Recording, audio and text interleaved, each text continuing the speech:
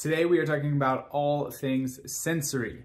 And parents, this is huge because if your sensory input system is not working right, if your child's sensory system is disconnected, it is going to affect so many aspects of their development. And it's going to show up with symptoms like speech delays or focus and school issues or behavioral challenges and so much more. So let's talk about what is going on with sensory processing disorder and these sorts of challenges. There's really two types that this could show up as. One would be overstimulation of sensory input. And what that means is that noises or sensory clothing things like tags or socks or pants or different types of textures set somebody off. Maybe food textures bother them. There's some sort of sensory stimulation that is not able to be processed well. And so they're oversensitized, and now they're having issues with these external stimuli. The other option would be sensory seeking behavior. So if your kid's sensory proprioceptive feedback loops aren't working, well, now they're going to be seeking out all of that extra stimulation, stuff like head banging or not really a good spatial awareness. They're running into stuff, they're feeling clumsy, uncoordinated. Any aspect of those, either hypersensitized or not really the proper spatial awareness or input coming in, it all comes back to the same thing, which is their nervous system. Their central nervous system is not properly perceiving what is going on. The noise that they're hearing or the texture on the clothes isn't being perceived right because it's irritating and it's bothering them. And a lot of times, kids that are dealing with these sort of challenges, they've gone through a lot of different therapies and things to help, right? Because it's going to show up as speech or emotional regulation things. Maybe they've done OT, they've done nutrition and diet and supplement changes, they've done different therapies, but they tend to be still stuck. Maybe they're seeing improvements, maybe there's been positive changes, but there's still some sort of limitation going on because those tend to miss the root issue, the root cause.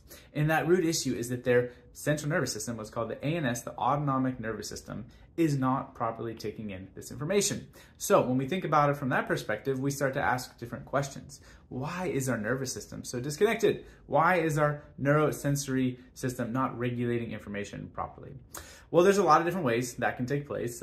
Early on in life, our ANS is one of the first things to develop.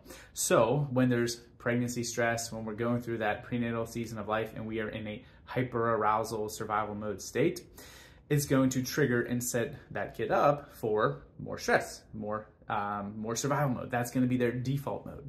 The same thing is true of early on in life. Because the most sensory rich proprioceptive area is this upper neck area, birth trauma, birth injury tends to take place up here, either from forceps, from vacuum extraction, from C-section, from any sort of extra birth stress. That is going to also set off this sensory proprioceptive feedback loop because now this really key sensory system isn't getting the most important information that it needs. That also is going to be the reason a kid is extra fussy and colicky. They have torticollis and plagiocephaly, meaning they can't rotate and turn their head well, and a whole mess of other different baby challenges that are connected to these same sensory issues later on in life. So those are the big ones: pregnancy, birth trauma, but really any of what we call the 3 T's: physical, chemical, emotional stresses, or thoughts, traumas, and toxins, hence the T's. Any of those extra stressors is going to create this hyperarousal in the sensory system. So here's the cool part. We have a test for that. There we go. We have a test that can measure that, right? Our scans, there's 3 different ways we can assess that neurosensory system. The one that I've got on the screen here, this is our neuromuscular activity analysis. So this is measuring more or less how much sensory input is the body bringing in. And this is a wild example because this kid was way over the top with sensory input, which was showing up in a ton of different life things.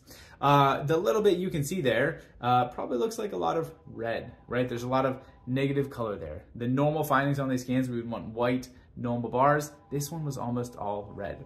When we quantify that sensory input, it's supposed to be right around 100. This one was it was over 400 if I remember right. So just at rest, nothing else going on. There is 4 times as much sensory input going into the brain than there should. So of course, this is going to be a kid who struggles with all of the stuff that we're talking about.